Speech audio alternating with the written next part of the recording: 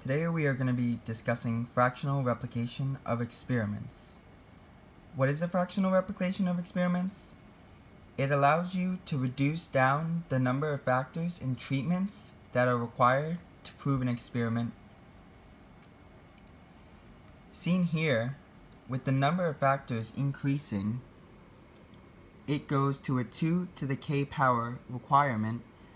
So 2 to the 1 would be 2, 2 squared would be 4, 2, 3 would be 8. So with the number of factors increasing, this number of treatments increases exponentially, requiring that many treatments for the test to be valid. Moving forward,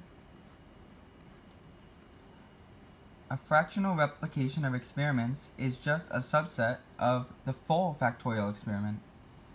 Whereas in the full factorial experiment, you have to do the 2 to the k power.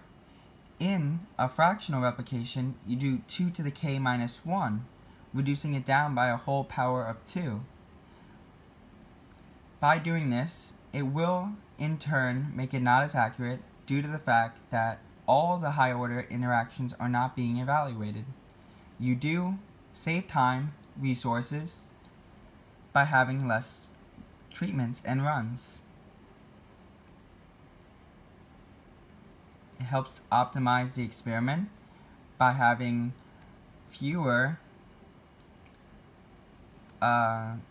large-scale factor tests. As I said, in these experiments, we need 2 to the k in full replication, k being the number of factors, and this increases exponentially. Here's an example of what just 3 different factors, A, B, and C, requires 8 different runs. By using a fractional replication of experiments, we could reduce this down to 4. It reduces it down to 2 to the k minus 1. It still gives us accurate results, and it can show the cause and effect. It has to be balanced and orthogonal, and by reducing down the factors, we replace the higher order interactions with complex interactions using AB, allowing for less runs. Here's some of my citations. Here's the reduced down version, and it reduced it down to 4 runs instead of 8.